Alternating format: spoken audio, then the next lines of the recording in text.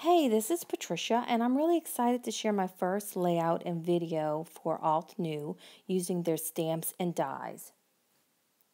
For the base of my 8.5 by 11 layout, I'm using their classic Crest Solar White cardstock. And for the stamps, I'll be using the Simple Shapes and the Origami stamps. And I printed a photo in black and white and color because I'm not sure which I'll use. But I did start a design using the Simple Shapes stamps and the cat origami there. And I wanted to just kind of get a feel for what I wanted. Now I want to use a lot of color with the stamps, so I'm using the Jet Black, the Forest Glades, Cotton Candy, Blush, Caramel Toffee, Morning Frost.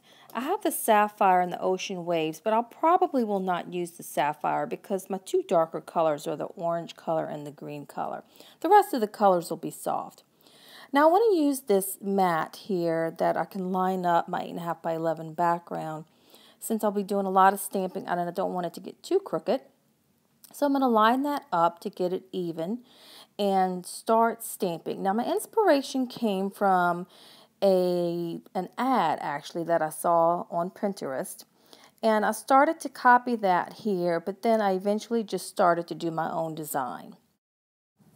If you Google simple shape designs, you can find so many different ideas, and this stamp set really has so many possibilities. So it's a great jumping start for me to have that inspiration.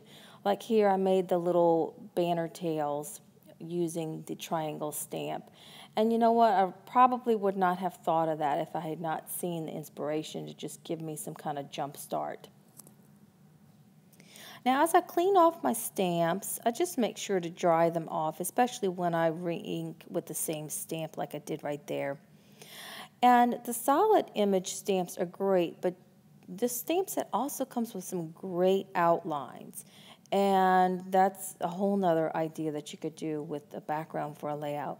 But I want to include those every now and then in the design. I just think it adds a nice look. I already have a nice modern graphic look going on so far, so I think it just adds to the whole look.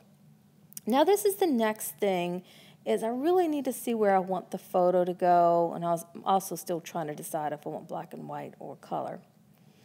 And before I go any further, I know that I want to include some of those origami animals.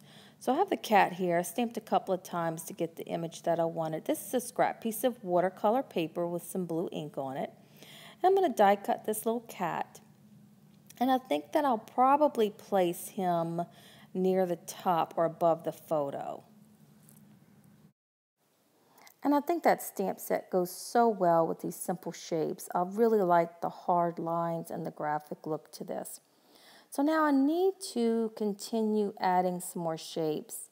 And this is where I'm going to start really making the design my own. I'm going to start now to frame my photo.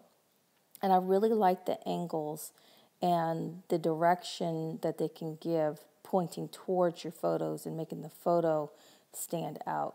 So as I play around with the shapes, that's what my focus is going to be. It's just really framing and making the photo stand out.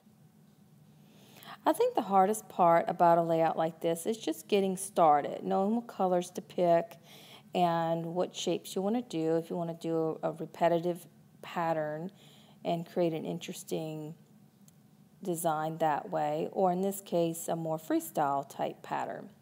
Now the colors do make a difference, I think. I picked a lot of colors that are a little soft, but I do have enough pop with the orange, the pink, and the green, and even the black. It just adds a nice contrast.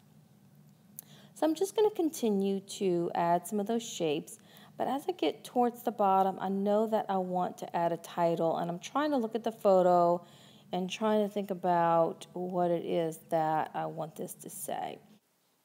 So I'm going to lay out part of my title that's going to be magical. So I'm going to lay out the MAG and go ahead and adhere that to the stamping block and just get those lined up as well as I can.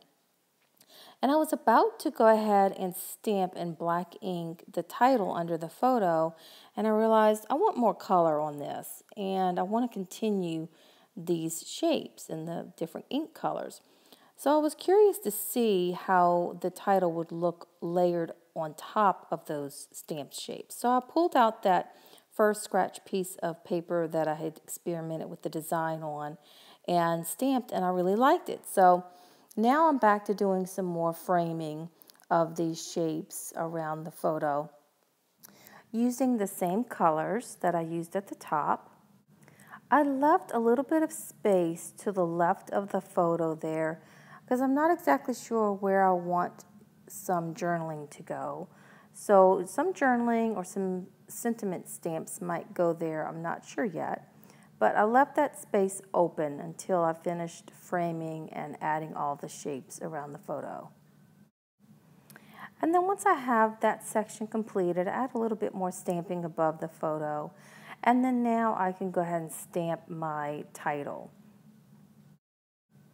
I'm using the Modern Deco Alpha stamp set here, which goes perfectly with this graphic design with all these sharp angles. And now that I have most of my stamping and my title done, I want to add some more of these origami stamp animals. So I'm using the butterfly here with the same watercolor paper with the blue ink. And again, they just work perfectly because of the corners of them. They can kind of just fit right into some of those spaces. Now I want to decide, I think I'm going to add another animal. I like to work in odd numbers, so I want to add a third animal.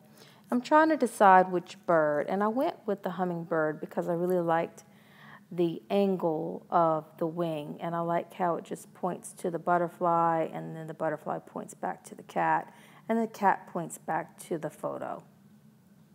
So I'm going to go ahead and add that little guy right here, and now I want to go ahead and add some journaling. I just used the stamping block because it has a straight line. My intention was to type directly onto the layout, but the cardstock is actually so good and so thick I couldn't get it through the typewriter. So this is what I do, like if I've had things adhere to the layout and I can't send it through the typewriter, is I just use an extra sheet of either cardstock or vellum. And in this case I used the vellum.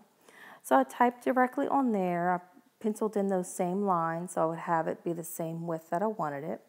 Erase those pencil lines, and then you could see earlier that I just stitched that into place. Now I need to go ahead and commit to everything else. So I'm going to adhere all the little animals that I die cut out, and then decide if I need to add anything else in that little space to the left of the photo. And I did decide to add just a little bit of another shape here. And then the rest of the space will be taken up by this little wood paper clip that I'll adhere to or I'll attach to the photo. And that goes perfectly with this with the sharp angles. So I'll pop dot the whole photo to adhere to the layout. And I don't want anything to overlap, so I just scoot it over and get it to just fit right in between all those shapes. And get that nice and straight.